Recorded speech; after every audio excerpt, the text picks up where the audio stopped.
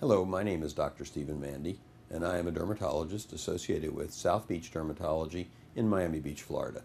Let's talk a little about the benefits of scrubbing with Dead Sea salt. The Dead Sea, as you all may know, is located in the Middle East between Jordan and Israel. It's a high salinity body of water that when it's evaporated, gives you a very high mineral content. Dead Sea minerals have been used for a long time in the treatment of illnesses such as psoriasis and other skin diseases. But basically, when you're using them as a scrub, it's the abrasive nature, which we sometimes use to call salabrasion, which stands for saline or salt water.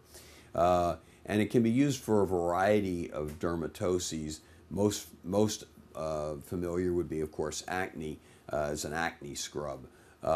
Because of the high mineral content, it tends to have a drawing effect on the skin, so people tend to feel that they're getting a tightening of the skin, that they're getting a deep cleansing of the skin, and a smoothing of the skin.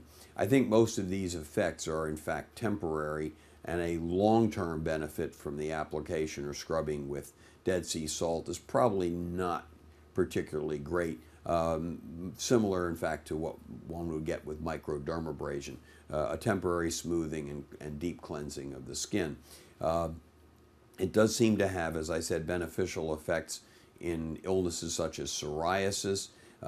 There is some probable anti-inflammatory effect from the use of the Dead Sea salts for that purpose.